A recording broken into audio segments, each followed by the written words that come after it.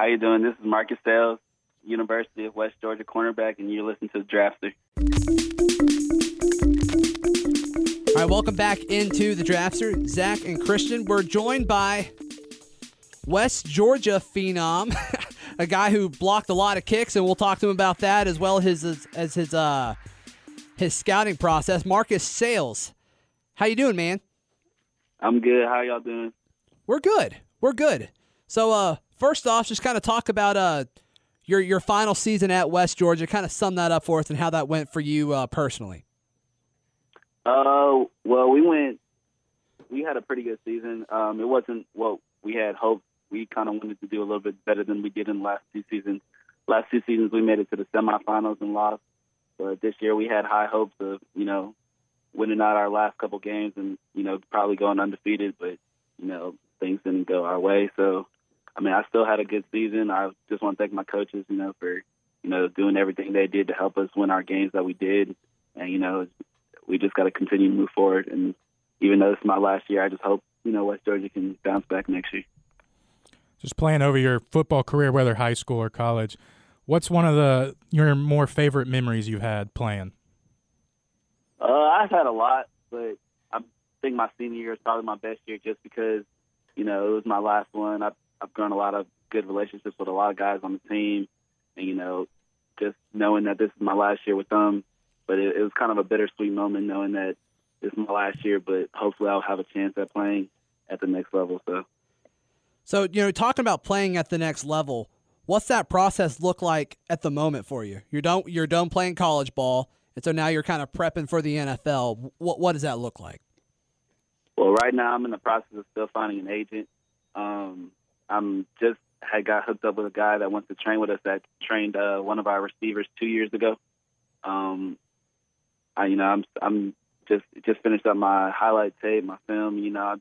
Hopefully, whenever I get my agent, they can start, promoting me and sending out my best 2 game films. And the process is, I'm not really used to it right now just because it's new to me. But hopefully, everything will work out the way it is. Sure, and you sent some of those highlights to us, and very impressive, really from special teams, and that's been seen time and time again. These new guys, especially, late round picks or undrafted guys from small schools, they come in and they contribute right away on special teams. Talk about the importance of special teams and what you can do for that.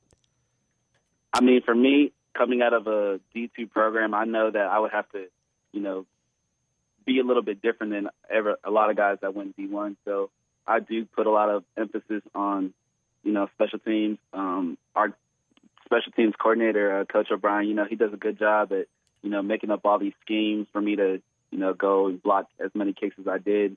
I just want to thank him for that. But, special teams is important. And, if I could tell any other guy that's, that's in a lower school program, if you really want to make it, teams do look at, special teams and not just like your offense and defense stuff. You got to, be a little versatile. And I think that's what I am. So. All right, so you block all kind of kicks. You're a great special teams player, and I know you just said your coach kind of schemed you in a ways for you to get into the backfield to the punter, et cetera. Do you have like a certain secret that makes you so successful in that area? I don't think it's so much a secret. I am kind of fast, so we're able to use my speed to just come off the edge on a lot of the schemes that he does.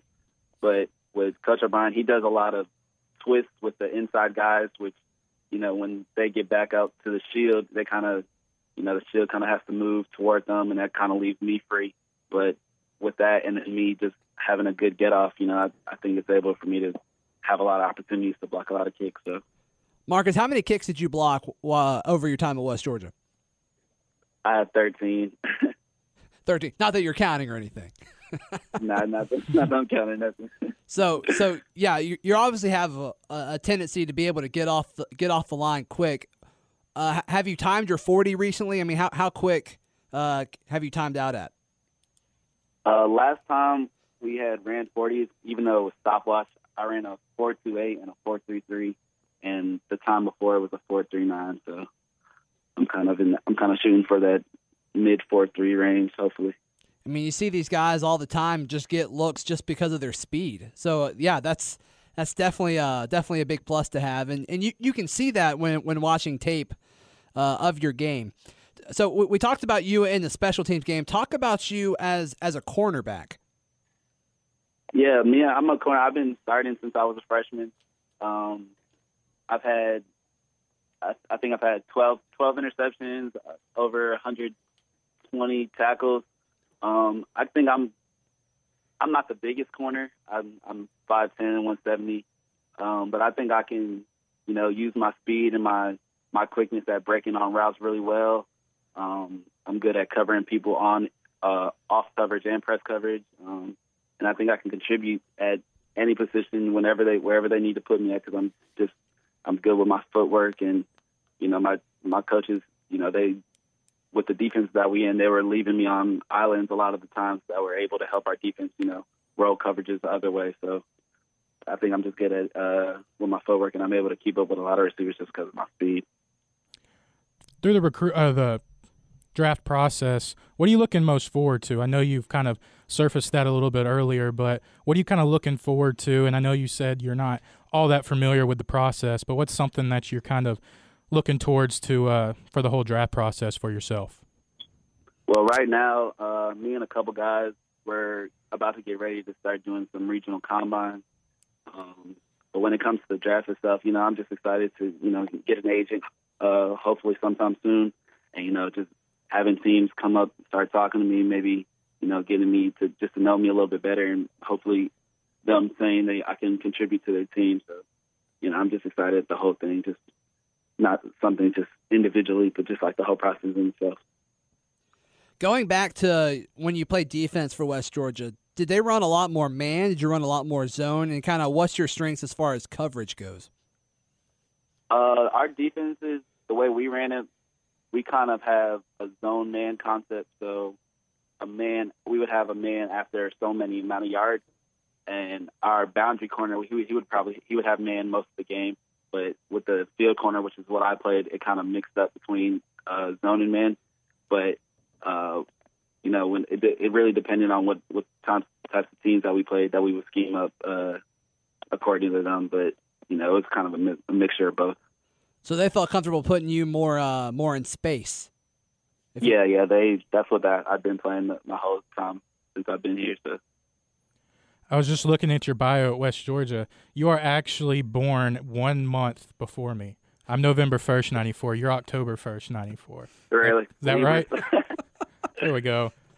And I also have ties to New York, as you do too. My dad was from New York. What age did you move to Georgia? I think I moved to Georgia when I was in middle school. I think it was about sixth grade I moved here, because I lived in New York until I was about 6 years old. Then I moved to New Jersey for 3 years. So it was around like 6th grade, 5th grade, I moved down to Georgia. So you go from New York to Alpharetta, Georgia. Bit of a culture shock there.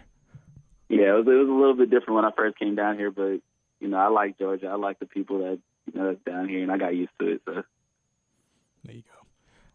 Y'all are like the same person. Yeah, except one's a really good football player, and the other one just sits here and talks about it because he can't play. That's right.